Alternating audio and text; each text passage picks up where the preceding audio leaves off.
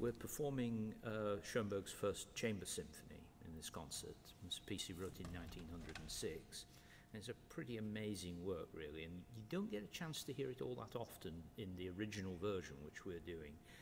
Schoenberg wrote, well, there are three versions of the piece.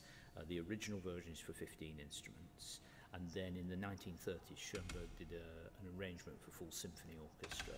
And then there's a version for 5 instruments made by his pupil, Anton Webern, and we're also performing the work of Webern's in the concert.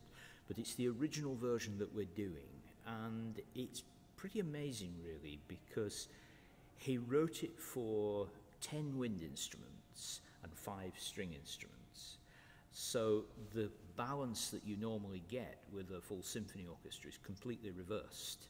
Normally there are far more string instruments than wind instruments, and here the main weight of the sound is the wind, and you hear the strings as soloists. So it's a quite unique sound, and I'm not aware of any other work that's been written for this particular combination of instruments. Quite remarkable considering the piece was written over 100 years ago. It's incredibly virtuosic, fantastic amount of activity. The whole piece is like a big romantic symphony, but compressed into 20 minutes.